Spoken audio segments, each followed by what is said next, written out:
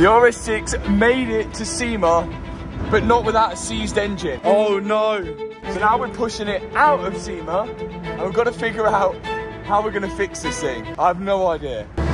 Imagine rebuilding an RS6 and then flying it over 5,000 miles across the world for a car show. SEMA. SEMA. SEMA. Welcome to the SEMA show. But then the engine seizes moments into the journey. No! This is not good at all. Well, that's what happened to us. We managed to get the car to DDE's workshop to inspect it, but still couldn't find the true cause of the failure. Oh no. And with time ticking, we were left with no choice but to trailer the car the rest of the way to the show, where it sat and people admired, but they didn't know the engine was seized. So this looks like really sketchy, doesn't it? It's very tight. Yeah. Look at that. Straight. Right there. Oh my. Yeah. I'm gonna go ahead and say this was a mistake building this car. just gonna put that out there.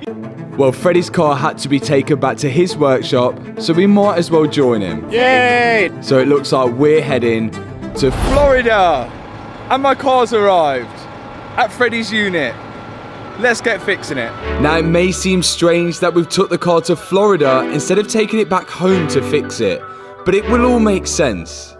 For now, I'm dying to find out what is wrong with the engine and whether we can fix it. So far, we know that we took the spark plugs out that side, and one of them, well, it should look kind of like that. So it should have a tip on, and that one has completely perished. One is missing, so it looks like it's either broken off for some reason, or potentially that cylinder on that side, or one of them has got extremely hot and burnt it off, which will explain probably why it happens later. But one thing that's kind of unexplainable is, check this out, no coolant inside the coolant reservoir at all. So we're going to find out exactly where that coolant's gone and how the hell it's got there. My first step is going to be removing all the spark plugs on the other side of the engine. And after we've got those spark plugs out, we're going to see if the engine will turn over. Yeah, that's not good. That's soaked. The reason why it's wet, we don't know. But it could have something to do with the charge cooler. If the charge cooler's leaked or perished, then it could leak water into the engine. But we're just working through the problems one by one, and we'll get onto that later. Oh, that one looks alright. Yeah, that's alright. That one just looks fuely. Not that wet. Looks good. Yeah. Wet. Yeah, it's even blowing bubbles. Now, if there was coolant in the cylinders, that could potentially stop the engine from turning over because the piston's trying to compress liquid. Hydro-lock. But now that we've taken all the spark plugs out, the piston should be able to push all the fluid out of the cylinder when we turn over the car. That's if it turns over. Okay, go on. Two options now. It turns over and it sprays loads of water out the cylinders, and it looks good, and we figure out how the water got in the cylinders and why that spark plug burnt. Or it doesn't turn over at all and something's bent and broken. Let's hope it's option one. Yeah. Ready? Yep.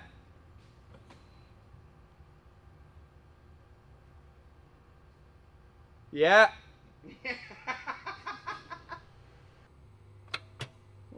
Oh no.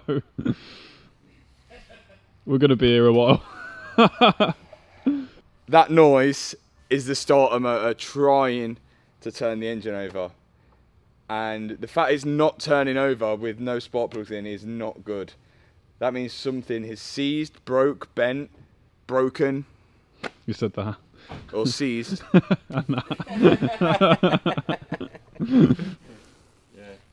I have an idea. Out comes the camera. We're going to put this camera down the spark plug hole into the cylinder. Engine very bad. That's not good. Oh my god, what is all that? But all that it showed us was that it was just wet. It's not too bad. Hey, look, yeah, the piston looks alright. The pistons looked okay, but there was huge pools of water on them. It's strange that there's coolant on every cylinder, which makes me think more and more that it is the charge cooler. Oh. Oh! Oh my. Now you can see here, the air comes in these two pipes, goes through the turbo where it creates boost, the air comes out of each turbo and then into this charge cooler here. Now inside the charge cooler, it will look almost like a radiator where coolant is circulating, and with the air blowing through it, it should keep the air cool before it goes into the engine on each side. But if the charge cooler is leaking, then it could be sucking water into the intake manifold on both sides of the engine, which explains all the coolant in there. So I was going to take the charge cooler out and test it to see if it was leaking. Oh. Oh. Oh. The water stayed in it though. So, okay, if we pressurize this with water, it should not leak any water out of this, because so the water's traveling through this and going through the veins like that, and then the air's going through this to keep the air cool. If we pressurize some water through there somehow, we put a hose pipe on, it should only come back out of that hole. And if it doesn't, that's where the waters came from.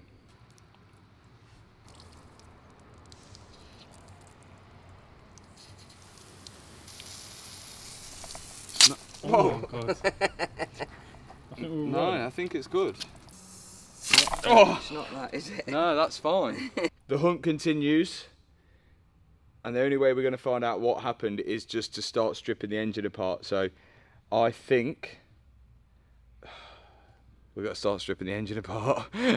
Looking forward to it. I'm going to start by trying to gain access to the front of the engine, which means I've got to take the front bumper off, which is a little harder now it's got this ridiculous GT3 kit on.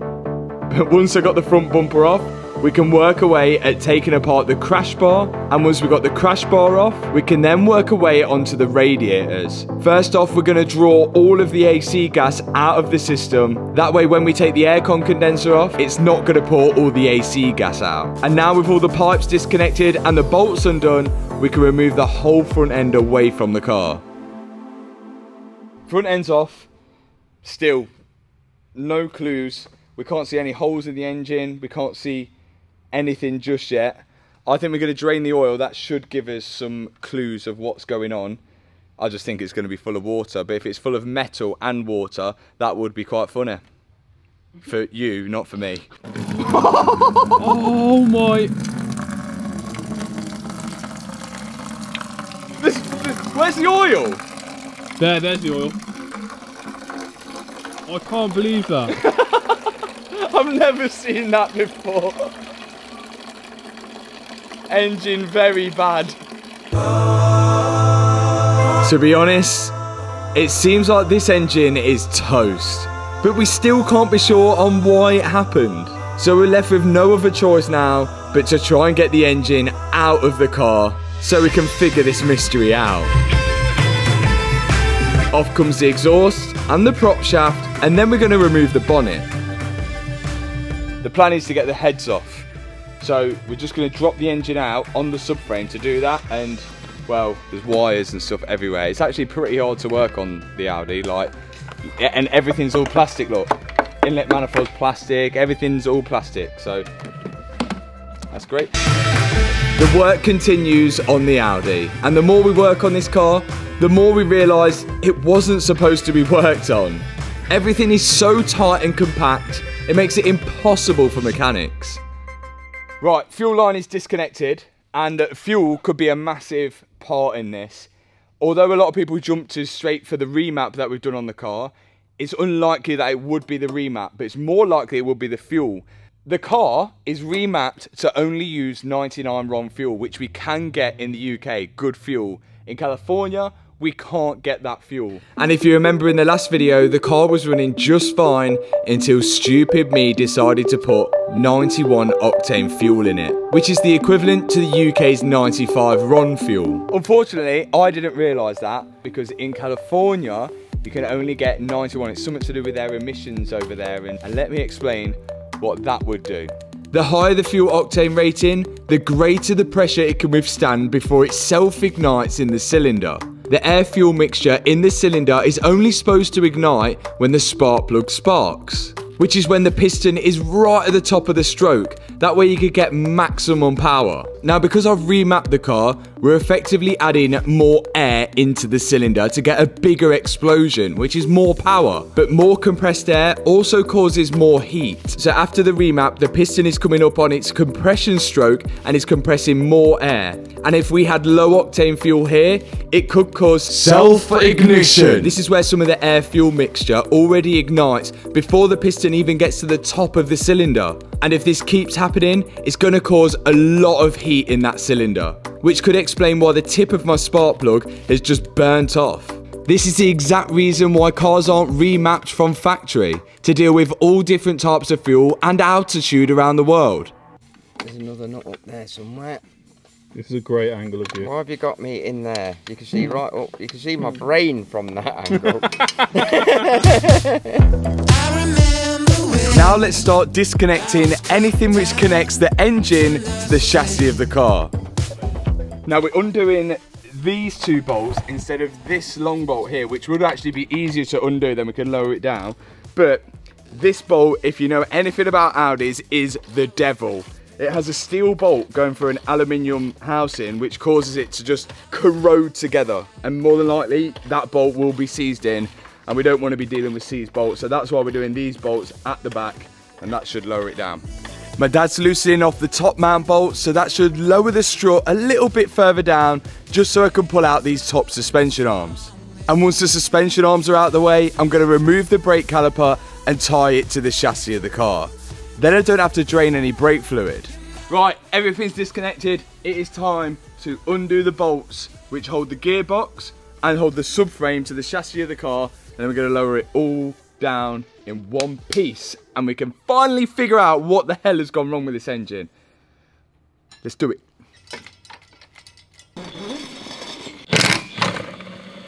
Last thing connected, apart from the subframe, is the steering rack to the steering column. Just here. Steering column connected, disconnected from the steering rack. Time for the engine to come out. We are going to disconnect the last few subframe bolts, and we're going to use this to lever out the engine and the gearbox as one. Hopefully this works, but that engine is a monstrosity.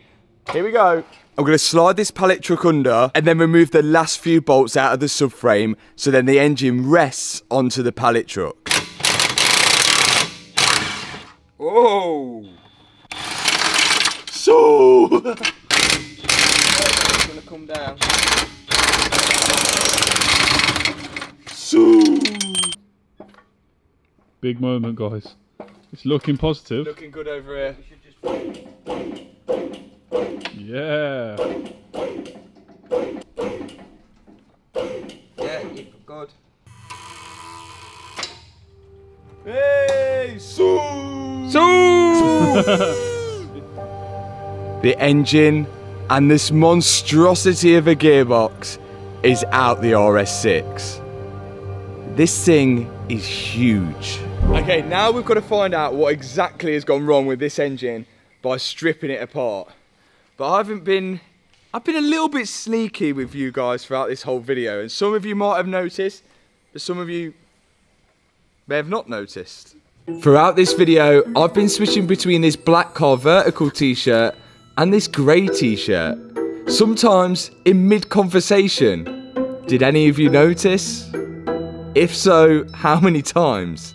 Now this is something small that a few of you guys have missed, but what about if it was something big that you missed, like a car's history when buying it? Luckily, you don't have to rely on yourself for this, because you can rely on Car Vertical. Just look at what Car Vertical has to say about my Audi RS6. After I popped the VIN in, I could see the car was never stolen, it's never had any mileage fraud, it's got no outstanding finance, but of course, it was involved in an accident. I can see full mileage graphs, I can see when the car was in an accident, and I can also see a full timeline of the car. If your car was auctioned off at a car crash auction website, it's likely to show you the photos of when it was auctioned off there, just like this one on screen right now.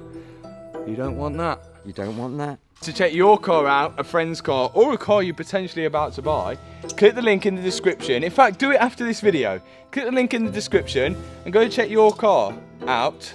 Find out whether it's got any hidden history that you might not know about. That's Car Vertical. No more tricks now. I'm staying in the same t-shirt. Turbos are good. There's no play in the shaft in the turbo. This is a monstrosity of a 4-litre V8 twin turbo engine. There's so many bits on it, it's unreal. All we want to do is take the head off one side to find out what exactly has gone wrong. I think the damage is mainly done on this side, so I'm going to attack this side first, get the cylinder head off, see if the pistons are okay. I just really want to find out why there's water in there. If it's fixable, great. If it's not great. We are on a mission to get the cylinder head off, and there's so many things to disconnect. Look in there. Get out, Miss Swamp. Oh my. You see? Yeah. Can And you see in there? the thing is, if it was the head gasket, normally the head gasket, maybe if like something's broken, it's normally just one side. But this is both sides, and the only thing that connects both sides up is that charge cooler that was here. We continued stripping the engine apart, this time to check the part that Audi said that needed the recall. Now it's known that this car hasn't had the recall, but there was a bolt missing, so which makes us think it could have had the recall, because there's no other reason why you would leave a bolt out unless you've had all of this off. And the recall was to do with a oil gauze, which is down here. Should be able to get it out. It hasn't had the recall. So this is the gauze here. It's tiny microscopic gauze to let oil through and any rubbish not through, but Audi have made these too small and it was actually causing blockages if you haven't changed your oil, like if you didn't keep up with your service stuff, and then it would blow your turbos. But that, one, looks pretty clear, there's no rubbish in it, but two, hasn't had the recall, because that would have been bigger if not. A lot of people just take these out. So it hasn't had the recall, the turbos are fine. Our quest continues. Our mission still remains unanswered, but maybe once we get this cylinder head off, we will probably get the answer we've all been waiting for. Why has this engine seized? There was an unreal amount of bolts, wires and hoses we needed to disconnect, but eventually we got there. Oh, yeah, that it looks like the ocean in there. Head gasket hasn't blown. That's positive. But then why is the water in the head? This one's definitely burnt. Yeah. Oh! Bad. Oh, I found it. I found the problem. Oh, okay, right. I found the problem. Let me have a look underneath and look under the head. Oh, that cylinder don't look good. That doesn't look good. Let's have a look at that. Oh. Something's peppered that. Yeah. Let me show you the problem. Do you know how cylinder sleeves are meant to be nice and round like this? What happened to that one? Oh no. Engine very, very bad. There is the biggest hole in that sleeve there from pre-detonation. That has got way too hot in there. And all we have to thank for that is California fuel. Because we put 90, well actually not California, yes California fuel, but also for me being an idiot, there's no way that's turning down. Oh my, oh my. Oh my god. That's it. Is that it? Is that it stuck? Let's have a look.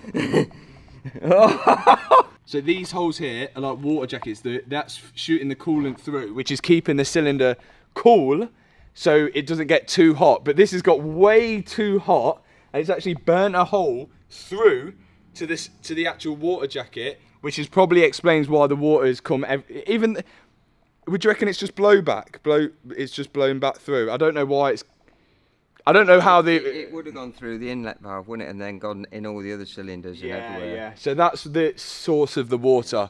We found the source of the River Nile, aka the river of the RS6. The moral of the story is if you tune your car, put in good fuel.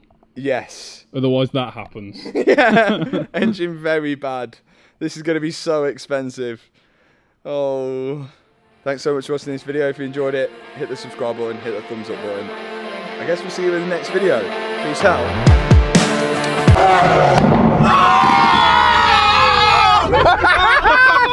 Just for reference, we didn't build this engine, Audi built this engine. I'm so pleased to be on your blog. like a drug that I just can't deny, giving me the best high.